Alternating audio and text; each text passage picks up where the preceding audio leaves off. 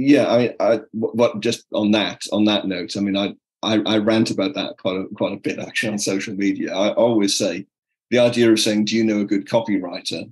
and expecting to get the right person come to you is a bit like saying, "I'm making a film. Do you know a good actor?" Hello and welcome to the 6-Star Leaders podcast. I am your host, Aveline Clark, and you're about to listen to another incredible conversation with an amazing human, all about how they are making a difference in the world using passion, purpose, and their alignment of their genius. It's going to be good. They always are. Enjoy. My guest this week is with James Daniel. He's a creator, a writer, and he's lived a life of creativity and following his passion and his genius. I just feel that having a guest like James on the podcast is just so refreshing for those of us who are in the depths of a business that might not be aligned with our genius, or where we're not aligned with the work that we do in some way, but also to get an insight into what it means to be constantly creating and being in tune with that creation. And it's an alchemical process, and it is the act of, it's the process itself.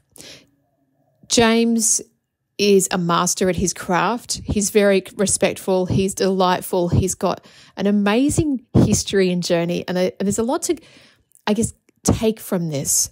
And especially for me, it was that we're all creators being entrepreneurs. And we can learn from James in many ways.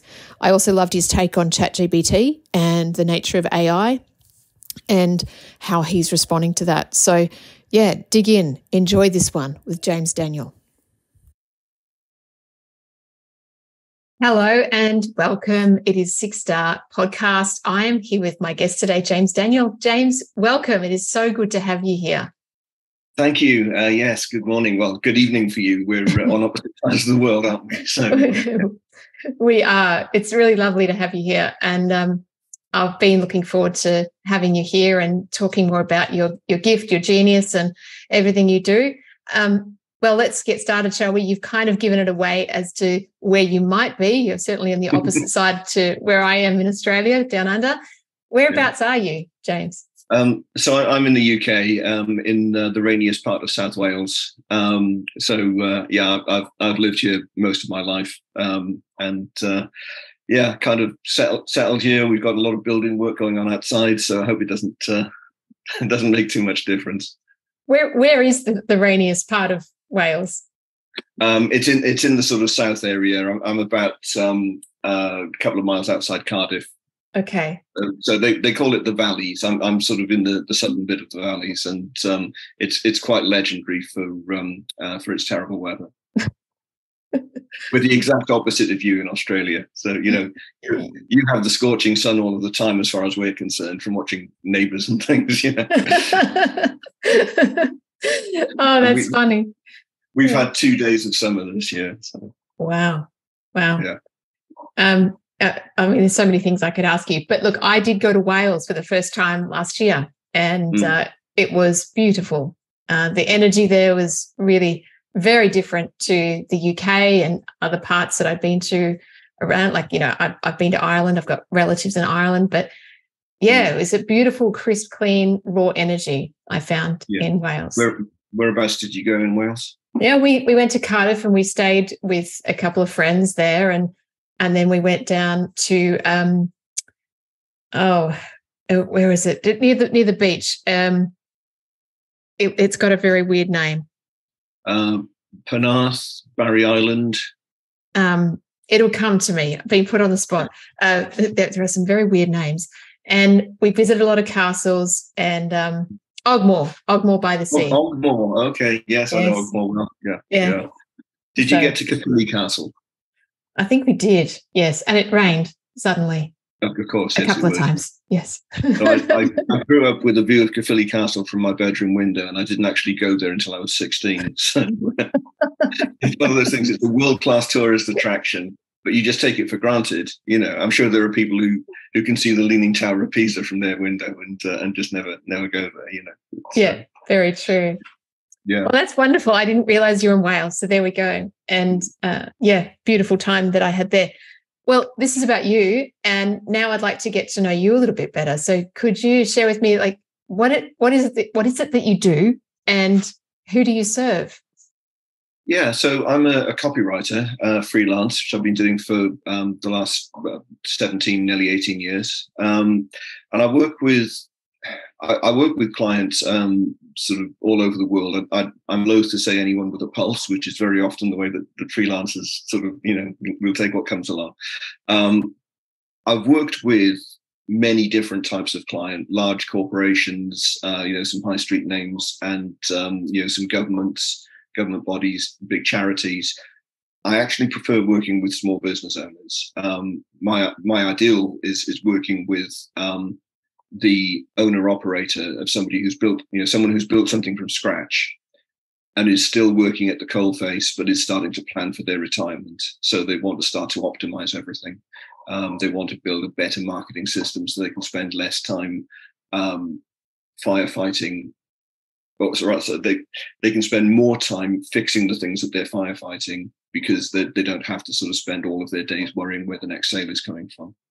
And they can start to, plan the succession of the business. That's sort of where I think I found a niche. It's not so much about what kind of business they're in. It's more about the situation of the owner. And I find that, when you're dealing with the owner, you don't have to go through endless tiers of getting sign off as you do with a corporation or worse, a charity. And I think that they don't get overly sort of analytical about every sort of word of it, because that's my job. They don't try to second guess, is this the right syllable and so on. Because they tend to understand, look, this is a message that we're going to put out into the marketplace. We're going to test it. Because there's no, as you know, there's no way of knowing. You can use all the best practice in the world, but you do not know whether something is going to fly or not. All you can do, I always say marketing is like digging for treasure when you're writing your own map as you go along. Where you're sort of you put something out there, you put a spade in the ground. If it works, then great. You've got something to work with. If not, you strike that off and say that didn't work. What can we learn from it? Move to the next thing, and so on. And I find that it's that category of small business owner that tends to sort of be most likely to appreciate that process.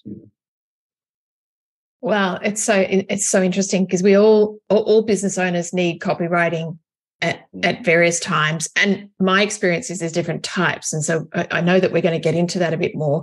But you mentioned already that you've been doing this a long time, and I'd love to know about your journey. I mean, here on the podcast, I always ask my guests about their journey because your journey really helps define the key moments that have brought you to where you are today, but it highlights the value that you bring and what you value in the work that you do.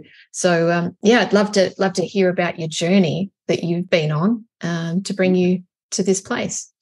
Yeah, I mean, it's I'll try and cut a long story sort of shortish anyway, but I mean, fundamentally I'm a writer, and that's kind of who I am. I think if you're a writer, you're a writer. You have a compulsion.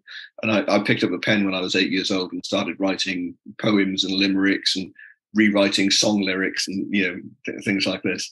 A little bit older then, sort of in my teens, I was writing plays and getting my class to perform them in our school drama class and things like this. All I knew was that I wanted or even needed to write.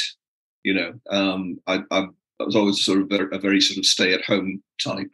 Outside of the cricket season, anyway, you couldn't get me outdoors. I'd just be sort of just stuck in my room writing the whole time. The result of that, I mean, everything I wrote was garbage. For the first sort of 10 years or so, it might have been promising, but it was basically garbage. But the result of it was that by the time I was 19, I was actually starting to make a living. So I went to university in London, to UCL, to do a degree in linguistics. Quick sort of aside there. What I realized through a sort of a fairly painful process is that my brain works in a very particular sort of way. I have a natural flair for anything to do with language. and I am absolutely useless at sciences. It took me out, I had teachers screaming at me saying, look, you're the only child in the school who achieves at this level, who can't sort of, achieve all round in every subject. What's going on? Are you just not trying? Why is it that in one set of exams you've had 96 in French and 25 in biology? What on earth is going on? And I eventually came to the conclusion that, there's a bit of my brain that works much better than the rest of it, So I did a degree in linguistics, which is all about sort of the psychology of language. What does language tell us about the components of the human brain? It's about communication, the process of semantics and pragmatics. If what I will say something, I'm implying, and then you're inferring using the same information, using different processes, as well as how a child acquires language, that sort of thing. And that process of pragmatics, of inference, probably interested me more than anything else within my degree. And I kind of parked it, and it became very useful to me later on as a copywriter, because you're communicating and making sure that people correctly infer. But yeah, so coming back to the sort of the timeline, all the way through university, I was writing. I was trying my hand at literally everything. I was doing stand-up comedy, and I was terrible. I'm absolutely terrible. There's a famous place in London called the Comedy Store, and they have an open mic night. And what I should have been doing is going along to some really sort of low key venues and just sort of getting up in 2 minutes and trying it out. But I always had this tendency to jump in at the deep end. So I booked an open mic slot at the Comedy Store. It was the first time I've ever done stand up. I was 19 years old, and at the time I looked about 12. And it's 2:00 in the morning, a really aggressive audience. A guy called Jerry Sadovitz, a very aggressive comedian, had just come on, and the audience was riled. And I come on looking like I'm 12, and they just ate me alive. I mean, it was horrible. But I went back. I kept going back time and time again. And one time they started to laugh, and then I forgot what I was going to say and had to make things up. And it was just one disaster after another. But I kept going back. And the last time I did it, I nailed it. And I thought, I wasn't expecting to, but I thought, that's it. I'm never doing this again. I've done it now, But the great thing from that is I will stand up now in front of any audience with or without a script. I do. My family has turned me into the official sort of person to do eulogies at funerals. And I was asked to do one spontaneously at an auntie's funeral a couple of years. They forgot to ask me, so I sort of, can you just say a few words, But that's fine, because I've had the worst possible experience in front of an audience, so literally nothing will faze me now. Doesn't matter how big the audience is or whether I'm prepared, And I'd recommend that to anybody, because the sort of the immunization that you get from it is amazing. So I was trying my hand at literally everything. I was directing plays and in the London Fringe Theatre, and just trying to find that sort of overlap between this interests me and it turns out I'm actually quite good at it. Not really thinking, can I make some money from it? I was just trying to find the things that interested me. So time went by. I ended up working on radio. We have a station here, BBC Radio 5. When that launched, they had youth programs from the regions every night. And our show was hosted by a guy who's since gone on to become a big star in the UK, a guy called Rob Brydon. And I used to do a 5-minute slot on that show every week. So it was still very kind of, I was basically a nomad, just sort of looking around, what am I doing here, trying to figure out what was what. In the meantime, I met my wife. It's 1993, and we were married within a year of meeting each other. It was just sort of one of those love at first sight things. We're still together, nearly 30 years on. So I had to sort of think, okay, I've got to get a job. I've got to actually make some money from this now. And I took a job as a journalist, which I hated. I absolutely hated. I was doing really banal things like, chasing minor celebrities to get their opinions on things that they had no right to have an opinion on. I know whether their opinion was worthless. And I did it for 2 years. The money was rubbish. The hours were miserable. So I walked out of there in the end, and I took a job selling cable TV door to door. Now, this is relevant. So by this time, I had settled on what I wanted to do, which was I wanted to be a sitcom writer. I wanted to write TV shows and radio and just sort of spend my life doing that. So I thought, okay, if I just do something else to make some money, I can spend my energy sort of writing what I want to write. And sure enough, selling cable TV, you're just knocking doors, sometimes in the rain, sometimes getting smoke blown in your face, or getting chased by dogs. But nonetheless, all you're doing really is talking to people about their favorite TV programs, getting them to sign up for a package. Quite an easy job, and getting paid 3 times as much as I had before. So that was great. Meantime, the BBC are interested in a sitcom that I've written. Things progressed very quickly then in the late 90s. So I ended up being seconded to our head office and doing a 250-mile commute every day because they wanted me to join their marketing team. And at the same time, I got my sitcom commissioned. So this was a show I'd co-written with 2 other guys. So suddenly things are really starting to happen. This is brilliant. The sitcom spent a year in development. We went through 18 drafts of it. They were going to try it like that. No, that didn't work. Try that, and so on. I hated the end result. So it's out there. It's on YouTube. It's called Hang the DJ. If you search for it, you'll find an episode of Black Mirror that came a few years later. But it is out there. And I think that it went through that writer's process of development hell, where they try so hard to sort of optimize it, the script, that they lose all that was good about it.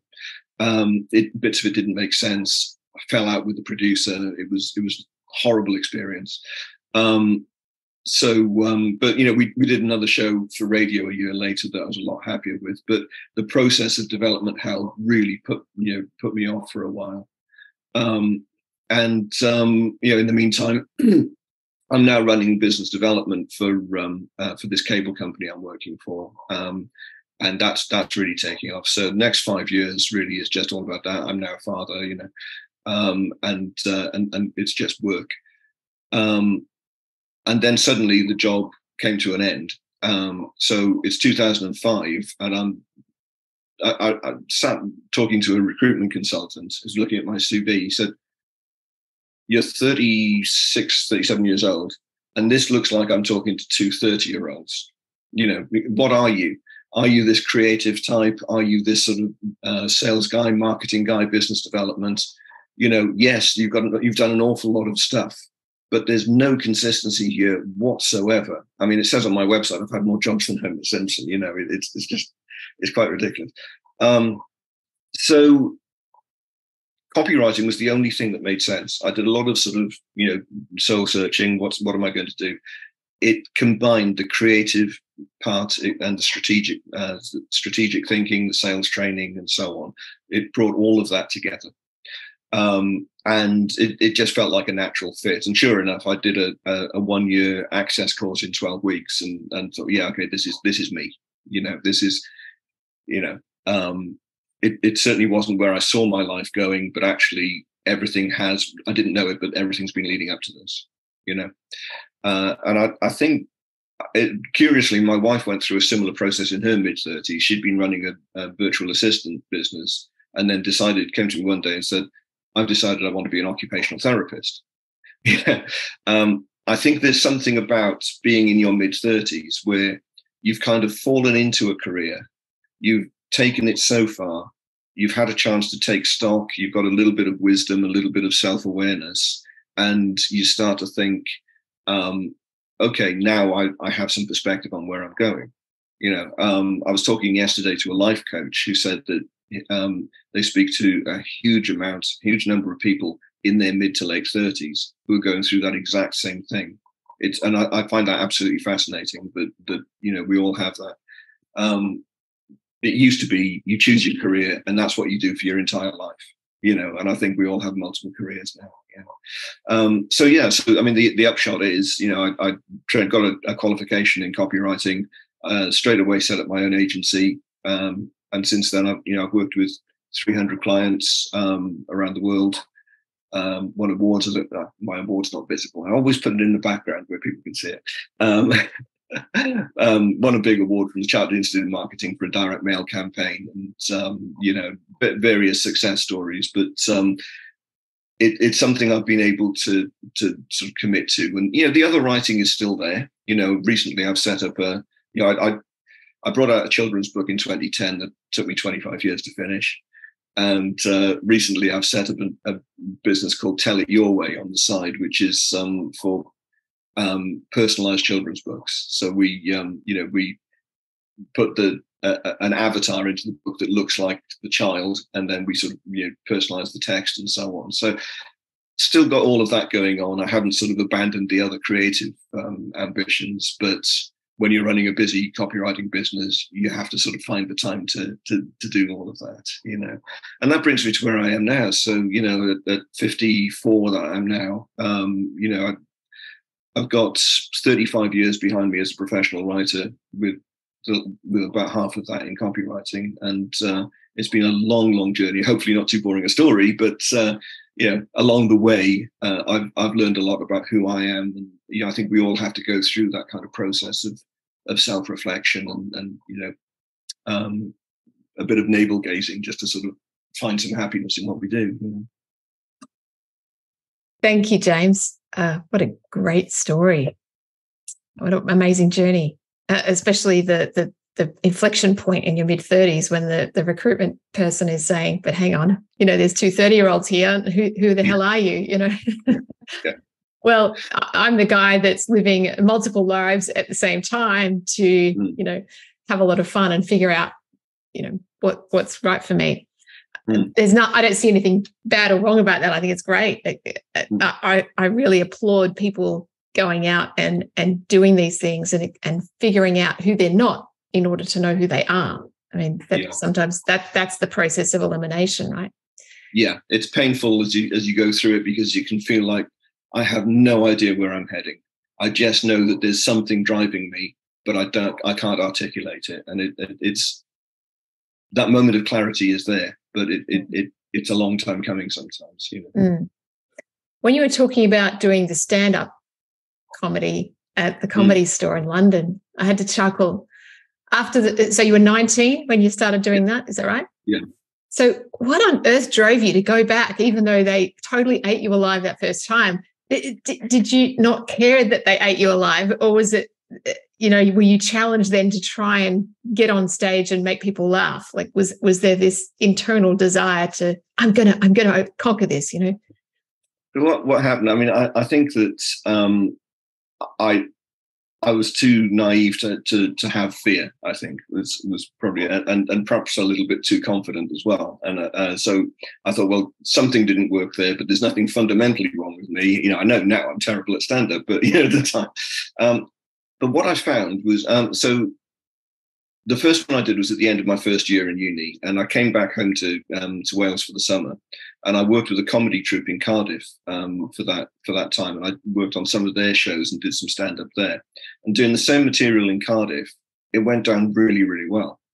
And I actually found over the years, provincial audiences were much friendlier than London audiences. London audiences at the time in the late 80s were really horrible. They were sort of, okay, come on and make me laugh, fold your arms and sort of, and a lot of them went in there deliberately to sort of, give the actor a hard time. It was confrontational. That's fine. That's what it was. So I went away, sort of, had a couple of good gigs, and there is no better feeling than when a stand-up session goes well. It's you're just right at the top of the world. So I thought, okay, let's go back. Let's see if I can conquer the Comedy Store again. And again and again. Because I was determined that it has to work. That kind of, I don't want to sort of make this a sort of overstate what this was, but the Edison principle of inventing the light bulb, of celebrating every failure because it gets you one step closer, but knowing that there is a success coming, I knew that I would get it at least sort of to a point where I'm not being booed off stage, at least where I'm getting some laughs and so on. And that was sort of what I was aiming for. And when that happened, I thought I've satisfied this. But also that night, it was the first night I saw a couple of comedians who are now quite famous in the UK, people like Alan Davis, who you may know of. Saw him for the first time, and I thought I could do this for 1,000 years and I will never be anywhere near as good as this guy. There is absolutely no point. I'm a good writer. I'm a very, very poor stand-up comedian. Focus on what you're good at, it's all part of the learning curve. Absolutely. And you've done so many different types of writing as well along the journey. Yeah. What's been one of the toughest lessons or moments in that journey that you've had? I think it's the realization that nobody has ever written anything that will be universally approved. If Shakespeare took Hamlet into an agency, sort of, or a production company, then you'd have people sitting around going, "I'm not sure about this to be or not to be thing." People will always pick holes in things. Sometimes because they've something valid to say, to bring to the table, but unfortunately more often because they want to be seen to have an opinion. And you have to be, as a writer, you have to be quite disciplined in the way that you accept feedback. So with the sitcom that I mentioned, for example, we would have been better off taking draft 4 into studio because that was good, but they kept on chipping in and messing it up, and draft 18 was nowhere near as good. And it's that process of useless feedback, if you like.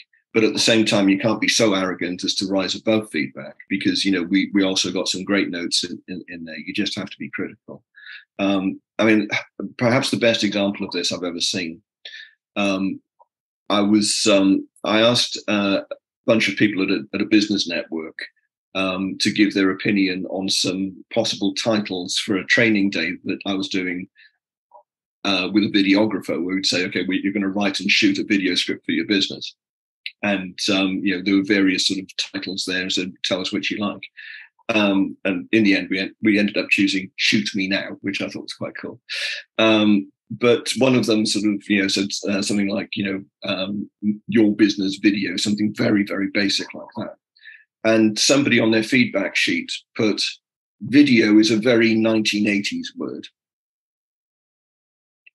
Now, apart from the several million YouTube searches, Google searches for YouTube videos every day, which makes that rubbish, this is typical of rubbish feedback. You just choose a word and you choose a decade and you say, well, that's a bit of a 70s word, And so this was somebody who had no opinion, but felt they needed to think of something. And this happens far too often in the creative process. And the worst way that this happens is with Google Docs. I hate Google Docs with a passion. Okay, because what happens is you get focus group syndrome where people feed off each other's ideas. Now, you have to think, if you're reviewing a piece of copy, you have to think about the environment in which people actually digest that copy. Let's say it's a sales letter, for example. They are reading it, probably standing over the bin. Okay, so they pick it up, it's fallen on their doorstep, they sort of open the envelope, they expect that they're going to throw it away, but they'll give it a little bit of a cursory glance. It is them and only them in a very sort of impatient mode. Okay. So you have to make sure that, the headline sort of screams out at them and it's easy to read and so on and so on. Okay. They don't read it with a bunch of people around them saying, what about that bit? What about that bit? What about that bit? And the point of that is you're only getting one person's response in the real world. When you use Google Docs to review something like that and everybody's chipping in, then one person will raise a particular point and then somebody else will jump on that and it will prejudice their own thoughts. It happens every single time. And therefore they will send themselves down a rabbit hole. You know, the group will go down a rabbit hole that's invalid.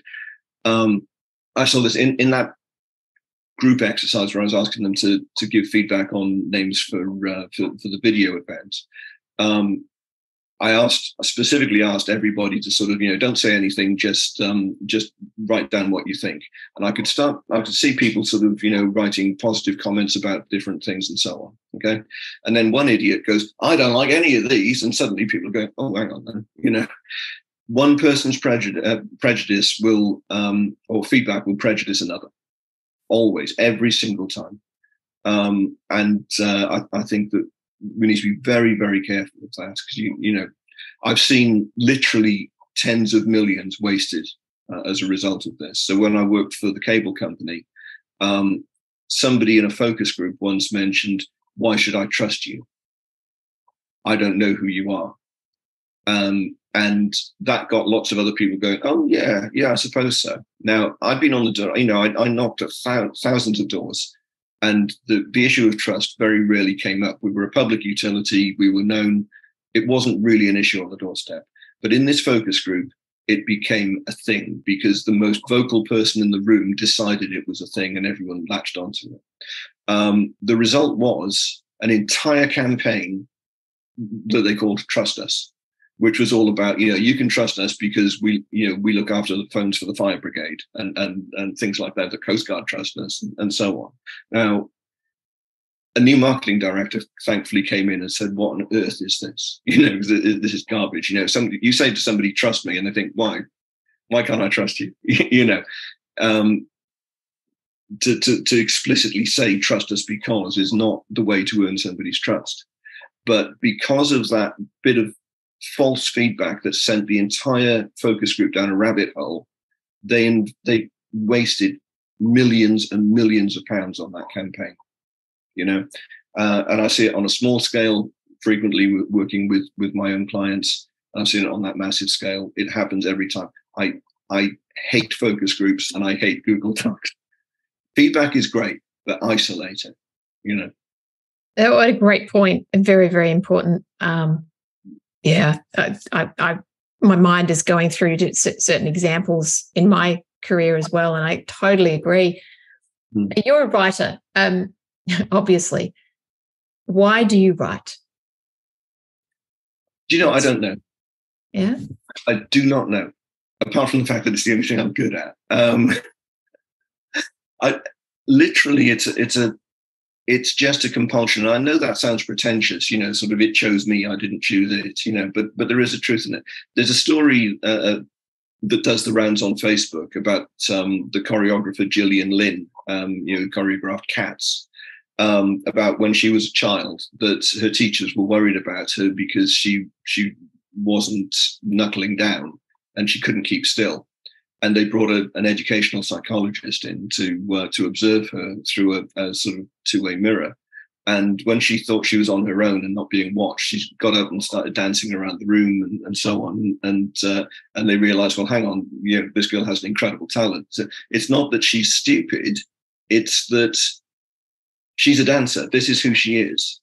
This is what is driving her, and it's not necessarily to do with any external input. It's just who she is. And it's part of that Einstein thing of everyone's a genius, but if you ask a fish to climb a tree, it'll think it's stupid. We all have to find our thing. And I think that there is, in all of us, there is one thing that just fundamentally drives us that we didn't originally choose. I think that's why I'm a writer. When I started writing, I didn't actually enjoy the process of writing, but I liked having written. I liked the end result. I've come over the years to enjoy the process as well, but it was that compulsion to see some kind of completed work that was my own. And I guess particularly, this was the 1970s, 1980s. You couldn't produce your own things. It was very hard to sort of, you could get a tape recorder and make your own sort of low-key comedy programs, and of course I did that. There were no video cameras. You couldn't sort of do your own sort of big epic productions. Very few outlets for creativity for children. Just the occasional school play if you're lucky. So the only outlet that I had was the things I could put on a sheet of paper. And that's where I found my satisfaction. And you have to get it where you can find it, and yeah. Mm. What do you like most about writing? If you think about a typical day or a typical week as a copywriter, what do you get the most joy from? The biggest reward you can get, I think, is knowing that something that you wrote has been successful. So, I mentioned the award. That was for a direct mail campaign selling hearing aids. And we took an existing sequence and we rewrote it, segmented the audience, took them on a sort of a more linear journey, and beat their old control sequence by 43%. And that, the reward that you get from that is just incredible. And I've had other sort of similar instances, a series of 8 emails that made £96,000 in the space of 8 days, things like this. But on a day-to-day basis, clients don't always report back results. They don't always necessarily measure results. There's something in the process itself as well. I think it's the satisfaction of maximizing your talent in the day. I'm going to give you another story, not from me, a famous story about a painter. So every day, this man would see a painter sort of going up to the top of a mountain, carrying an easel, looking very sort of not quite at one with himself, looking very sort of ill at ease. And then every day, at the end of the day, he would see that painter walking down the mountain with a big smile on his face. And eventually he asked him, why, what's the difference? And he says, well, in the morning, I don't know yet that I can do it, but when I have, then, I'm happy. And I think, there's that bit of self-doubt comes in, even no matter how well you've nailed your process. We're human beings, and we are subject to our own sort of, chemical imbalances. And, is something out of whack? Have we not slept? Have we not, are we generally too tired because we haven't taken a break for a while? Is something wrong? Can we do it today? Your best on one day is very different from the next. So it's knowing that I maximized what I can do today. That's where the satisfaction comes on a day-to-day basis. It's feeling that you've earned your cup of tea and an hour of TV or whatever it is, that whatever your reward is at the end of the day, feeling that you've earned it. Because if I haven't done a good day's work, I feel like an imposter at the end of the day. And I hate that feeling. Absolutely hate that feeling. Yeah. So I think that's the sort of the daily reward. Mm.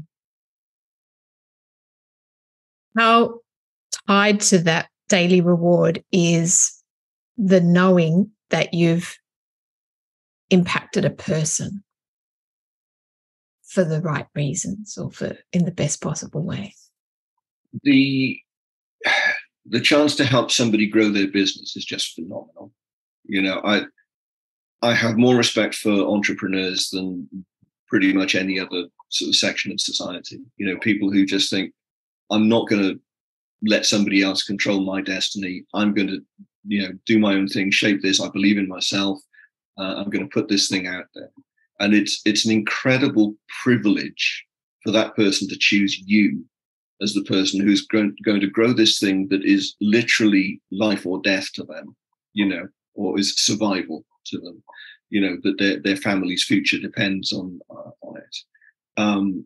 So just being asked to do that is amazing. And when you can see that you're making a difference in that person's business, of course, that's incredible. And I think you have to sort of separate then, okay, is this a vanity thing of knowing that I did this and it was me, and swagger that you get from that, which I think I used to have, but really I think that the reward is just knowing that you've done something for that person. They have taken a chance on building a better life for themselves, and you've been part of that. That is an amazing feeling when you can do that. Absolutely. what's really interesting, I need to share with you what's coming up for me and why I'm kind of a little bit stunned, is that as you've been talking, I realize I'm hearing all of this from a man who is living his creative genius, who discovered it at a young age, and who is going through a natural creative process every day, not for the sake of an external outcome, but for the sake of doing the process itself. And that inherently is the creative process. And I think for someone like me who works with businesses and we talk about purpose and impact and having a greater meaning, sometimes that greater meaning is simply the act of doing the process itself and being in service to that gift that you have. Not all of us have that kind of a gift that we get to use every day. And I just want to highlight that and kind of hold up a bit of a mirror or a light, James, and just sort of thank you for sharing so eloquently the journey, how you do your work, because it's really been illuminating for me to hear this from someone who, is a master, but a true master at their craft. It's not something that you chose, like you did. You chose to be a door-to-door salesman for the cable company, but actually you are inherently a creator. Mm-hmm. It's just beautiful. It's really fascinating. My mind's still processing. It's still buzzing with this, wow, this is a whole new lens on, being in business and how can we as people just take a little bit of what you've got? How can we learn from that? Yeah. Yes, I mean, I think it's. I'm probably reflecting on this more than I normally do, to be honest with you, and sort of I'm actually revealing to myself a little bit about sort of why I do what I do. As I'm saying this, I'm kind of articulating for the first time. But yes, I mean, I think it's about multiple drivers as well. Like one thing for me, I mentioned earlier, as a child, I didn't sort of go out much. I'm the same as an adult. In fact, I'm quite a bit worse now. I'm almost agoraphobic these days. I haven't left this room very much in 18 years. But that suits me. That's again part of what sort of fits my purpose. I cannot work in an open plan office. I have to have complete silence and solitude in order to do my best job.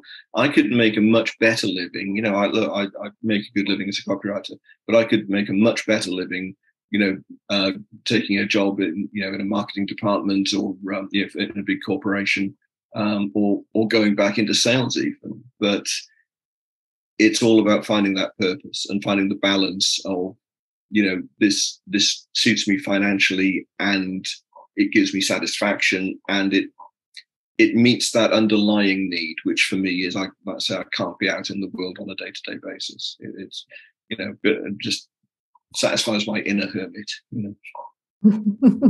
You mentioned before, early on in your journey, I think maybe around the time you were at university, and you were looking at, what are you really good at? What are you best in the world? And what's going to give me money for that?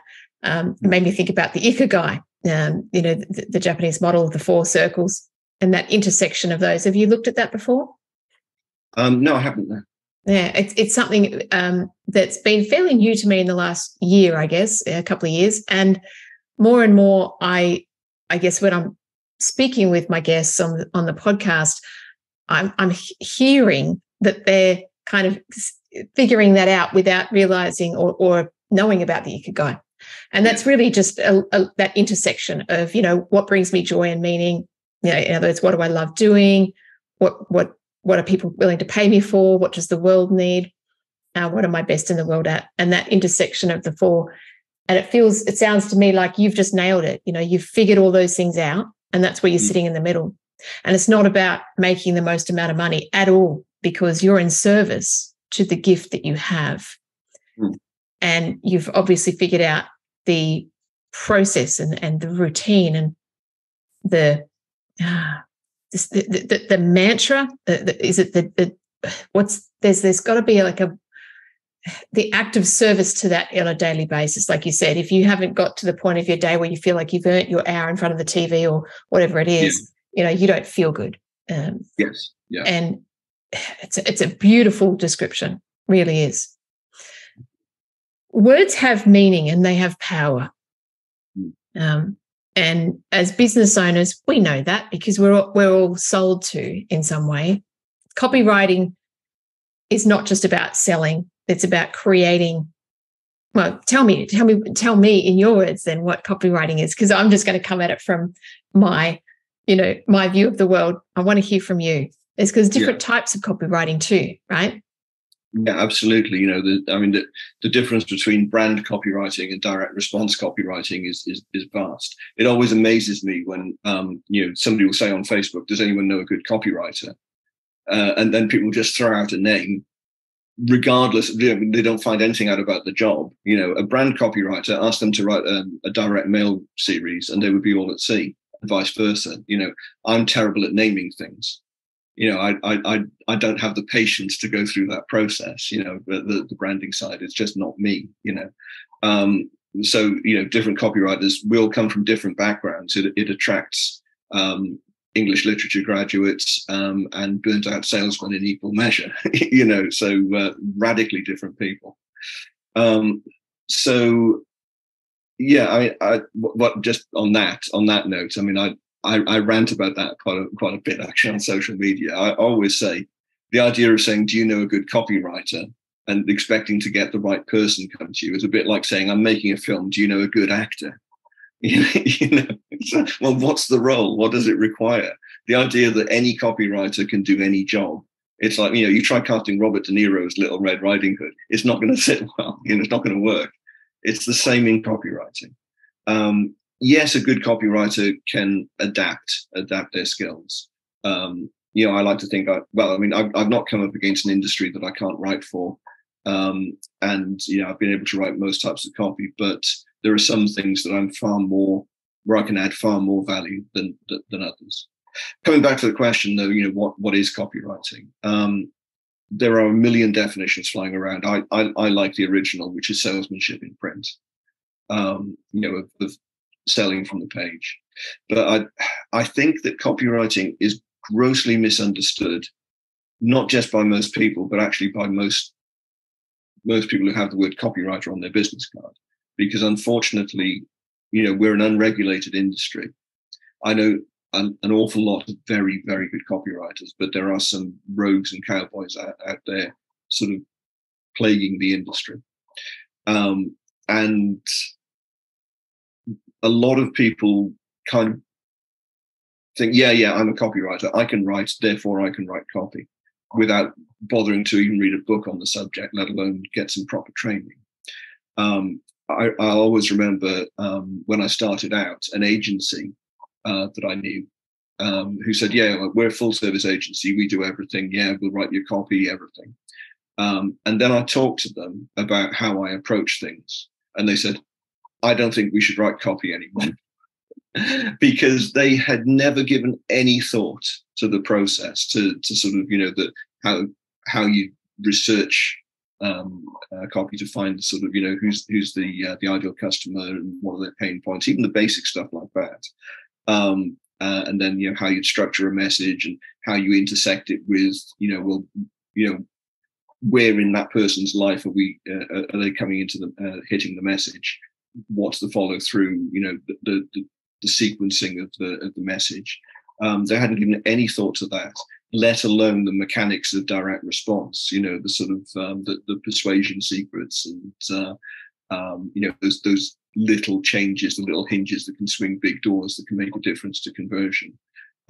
Most people who call themselves copywriters have no clue about any of this. I don't think there's a copywriter alive who knows everything about the subject or even anything close to it.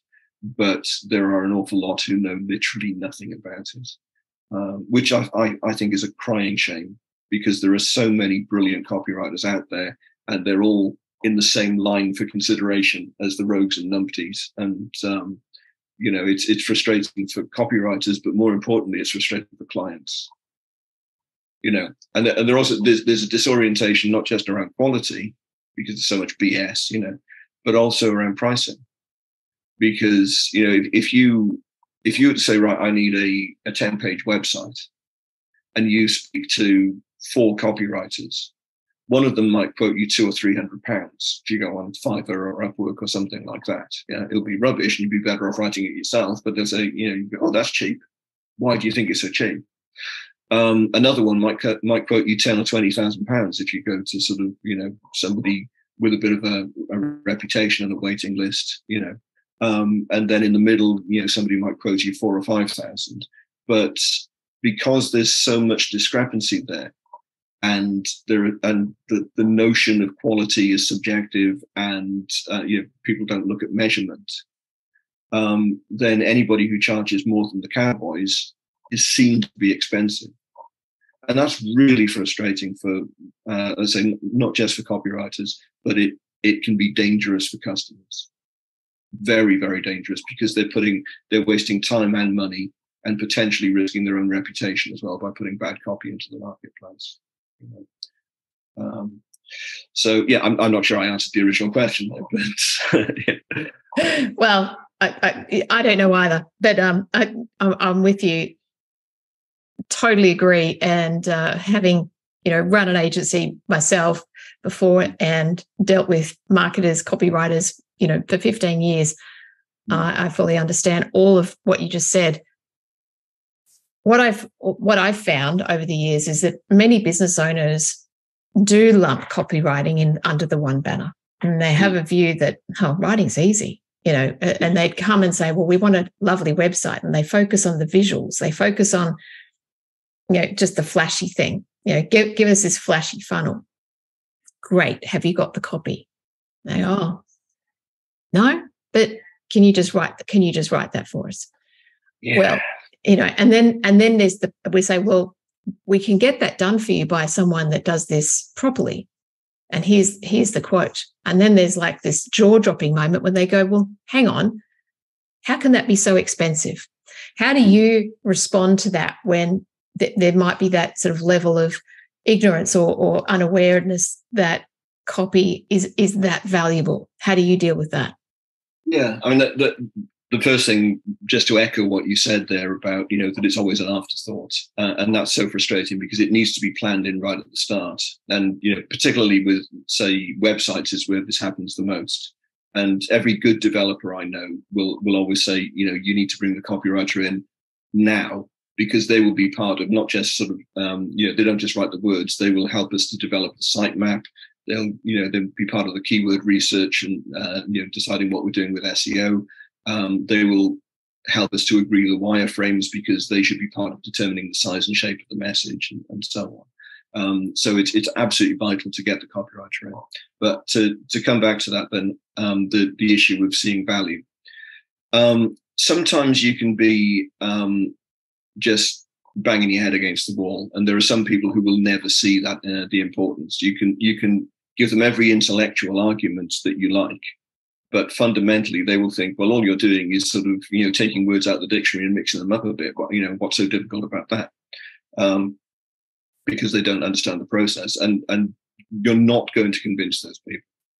It took me a long time to realize that some people cannot be persuaded to a certain thing. So those people, I just say, look, here's a copy of my book. Have a look at that, write it yourself, because you're better off. If you're not going to invest properly in copy, then don't invest in it at all. Don't take the cheap writer. You're better off learning a few sort of basics and doing your own. And I think as a result of that, what I've tended to do is find the right sort of hunting grounds, for want of a better word. There are some places where you will only find people with that poverty mindset who don't appreciate the value of copy and who can't be educated to it. And you have to walk away from those places. But there are other places where people absolutely appreciate it. They're invested in growing their business. They're invested in personal development. They understand the power of marketing, and they will pay properly for copy. So all of the best clients that I've had outside of, a couple of trophy clients, if you like, from the corporate world, have come from from that environment. And usually they are people who follow one or two authority figures. I'm not talking about sort of guru fanboys who just sort of go along, listen to everything and then do nothing. I'm talking about sort of the top tier of their followers who actually use the information and put it into action and use it to grow much bigger businesses. Working for those people for me has been brilliant. So I've had a few of my clients have been the authority figures themselves. So to be writing for that figure means that all of their disciples, if you like, sort of are lining up then to hire you. So that's been a really important part of my business, being in the right place with the right people who have the mindset for it. Yeah.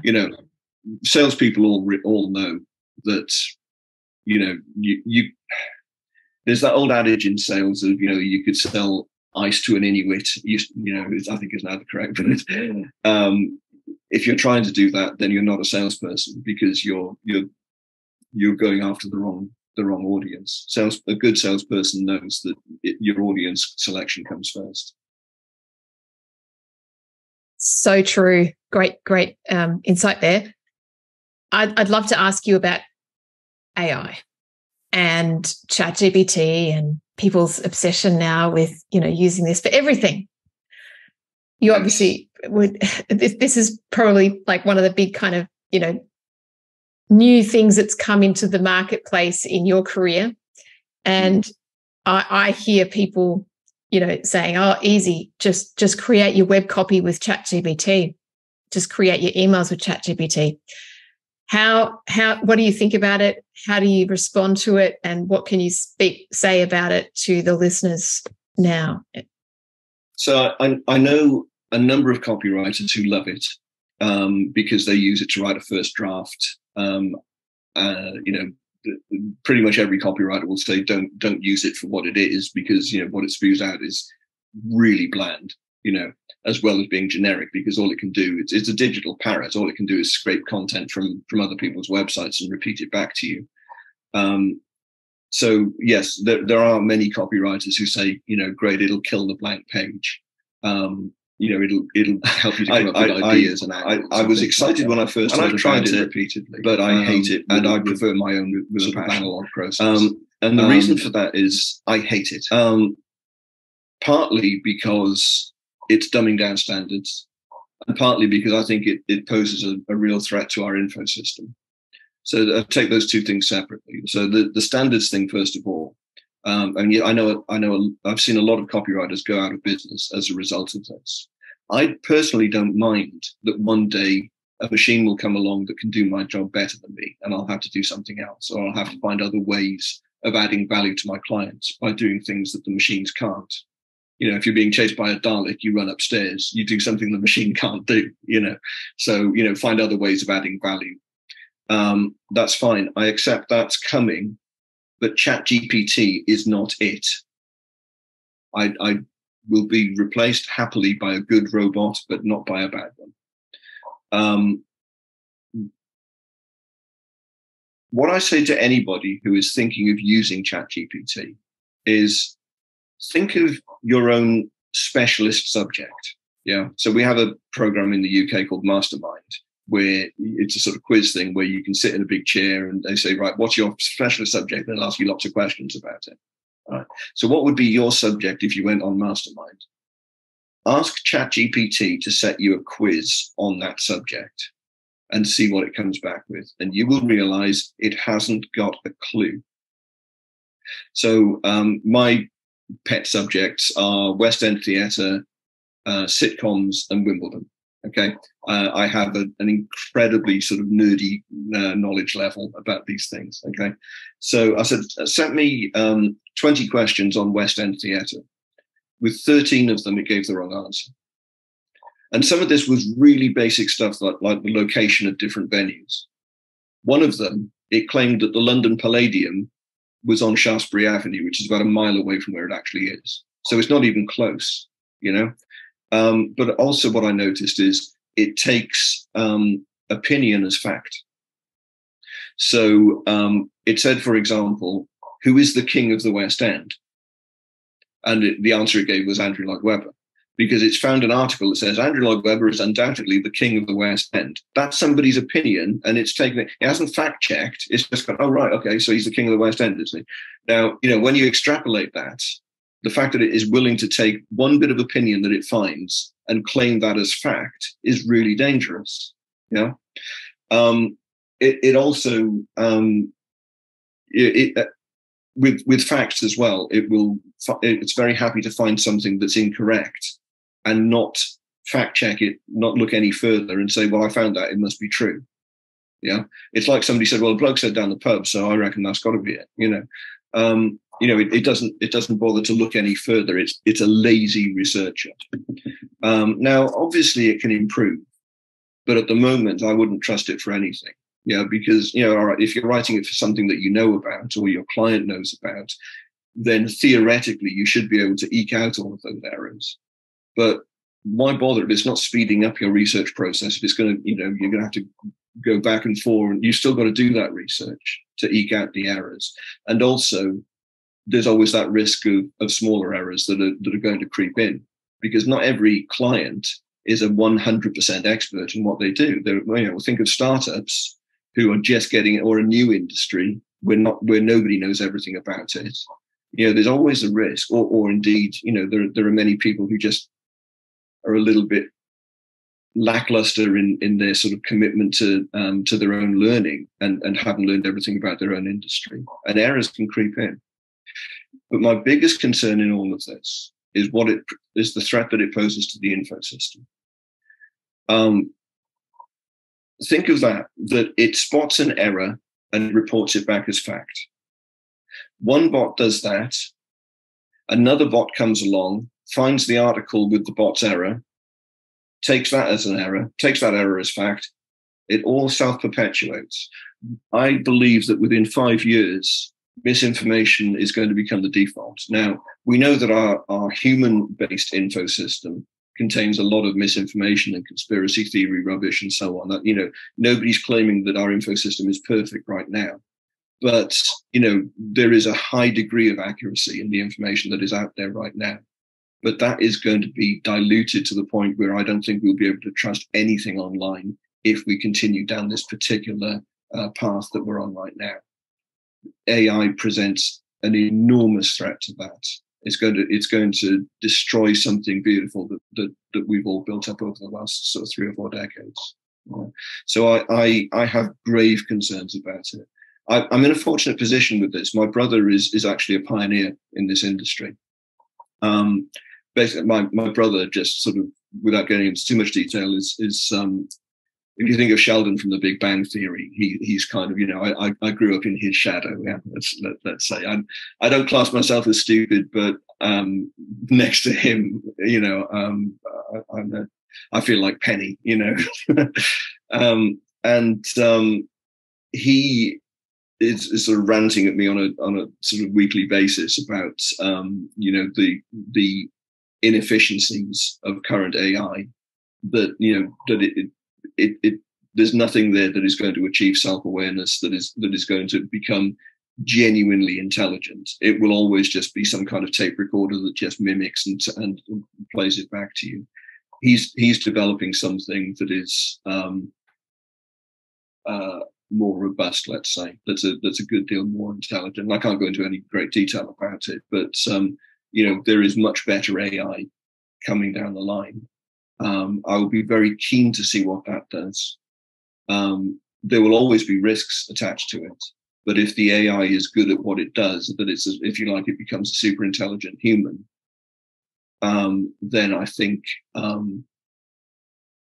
it becomes a much more interesting conversation rather than the big frustrating conversation that it is today. I know not everybody shares my views on ChatGPT. I say some people absolutely swear by it. Personally, I wish that we didn't have it. I wish that we could just get to a point where, okay, we didn't have it today and we have something brilliant tomorrow. The evolution of AI is going to be painful for everyone. Mm. Thank you for sharing the context and the insights around the future projection of what it could, where we're headed and what it could achieve in the negative. Interesting to hear about your brother as well. So yeah, I'm going to stay close to you and want to hear about what's coming down the line from him. Very interesting. And I think your views on ChatGBT, yes, not everyone's going to agree with them. However, what you're saying rings true for me. It's very valid, and it gives a very pragmatic and very clear look at what it does, and therefore the pitfalls of it. So thank you for sharing that with me. I can't believe how long we've been talking. I haven't even got to the point where I get to ask you the million-dollar question. So I'm going to ask you that now. Yeah. What does being 6-star mean to you?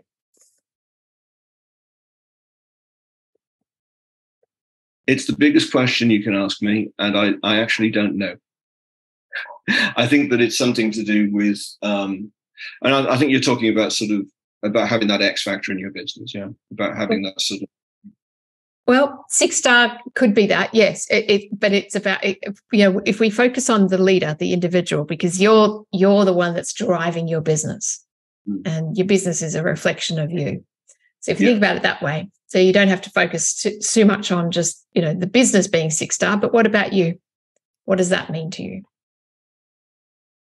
So do you mean what does it mean? What do you have to bring to the business, or what does the business have to offer in order to sort of have that quality? I think. Yeah, exactly. Yeah, but focusing on the individual first. So I think to use another quote from Einstein that does the rounds everywhere. It's not that I'm smarter than anyone else; it's that I stay with the problem longer.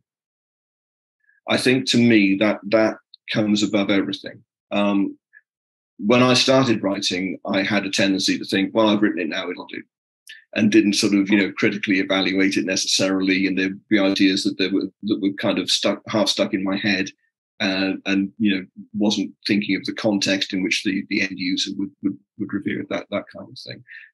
So for a long time now, I have learned to stay with the problem longer. If I've got to write a headline, I'll write 50 versions of it first, and then choose the best one, and then go through an optimization process once copy goes live, etc.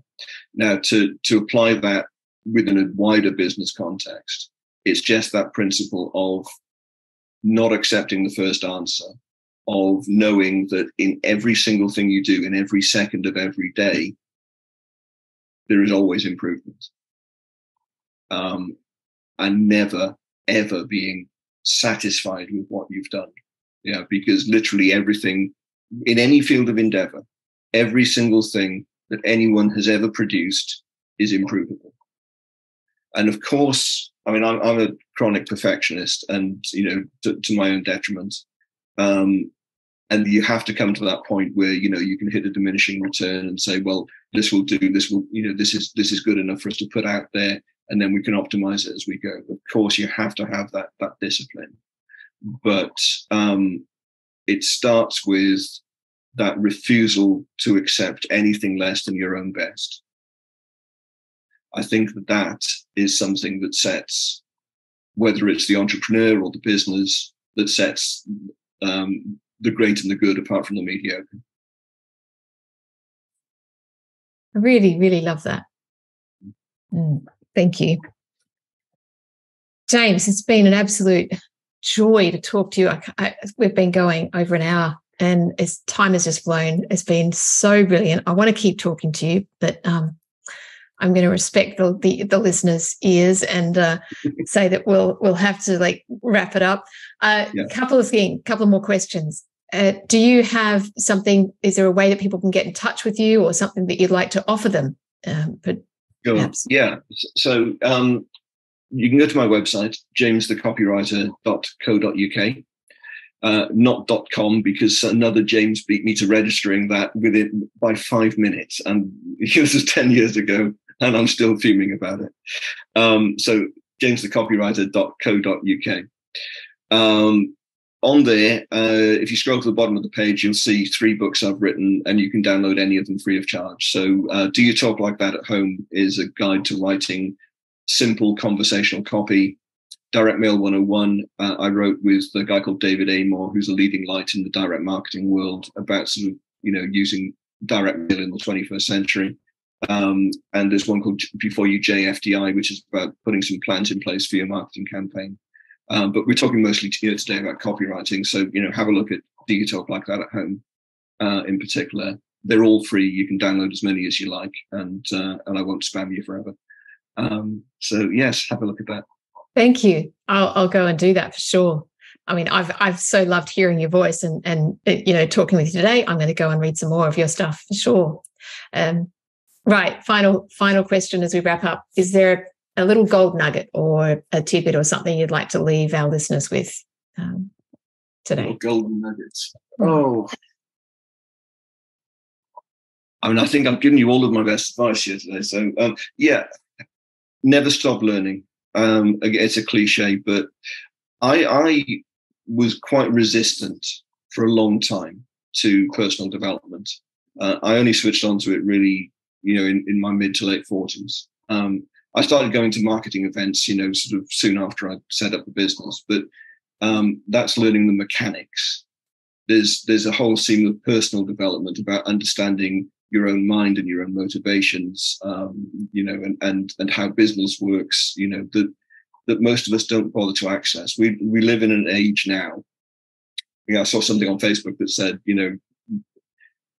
if 40 years ago, you'd been able to project into the future and be told you'll have this handheld device that contains all of the information in the world, but you'll use it to argue with strangers and share pictures of cats. All of the information that we could ever want is there for us, and it's very readily accessible. Most of it is free, and the rest of it you won't pay much for, and we don't bother to access it. As I say, it took me years to realize that, and I have been able to make much more of a difference in my own business and to my clients as a result of reading from people who've been there before. And there's one other thing I'd like to add to that as well, if I can, which is I think that as we get older, we have a tendency to become quite arrogant and to assume that we've been around the block and we know it all. And again, this is something I've certainly been guilty of, and I've only come to in very recent years, that younger people have so much to teach us. My own son is 22, and I'm learning from him all the time. He's going through a process of modeling, of learning sort of people who've been through the steps he wants to do, and obsessively looking at their career paths and what have they done, and so on. And he has a sense of purpose that I never had. I've been recently reading a book by Stephen Bartlett, who's a UK entrepreneur on Dragon's Den, who's now about 30. He's written a book called Sexy Happy Millionaire that he wrote in his late 20s, which is simply incredible. His insight is unbelievable. And it's not just that, we underestimate the speed at which people can accumulate wisdom, but also a younger generation knows things that we never will. We're talking now, I'm not a digital native. I'm of the generation that grew up in the analog world and had to adapt our ways to digital. Digital natives, who are far more sort of naturally au fait with the way the world is now developing, have so much to teach us. But in our, from our 40s, 50s, we become that little bit resistant to new knowledge, to new ways of working and thinking, and to we just assume, look, you're just a kid. What on earth do you know? And that is an enormous mistake that we're all guilty of making, I think. Thank you for saying that. I couldn't agree more. Yeah. And I love that you've raised it and framed it in that way. We definitely need to keep learning, and definitely from our young people. And there's so much that I learn even from my 12-year-old boys. Yeah. And I had to, put aside that pride or that arrogance that, I've been through so much, I know it all. No, I don't. Absolutely don't. And, and we never will. Yeah. No, we never will. Exactly. What a brilliant way to finish up. Thank you so much for your time today, James. I've really loved having you on the show, all your insights, your journey, your wisdom, and speaking to a true creative. I so appreciate you. Thank you. Thank you. Thank you for having me. Thank you.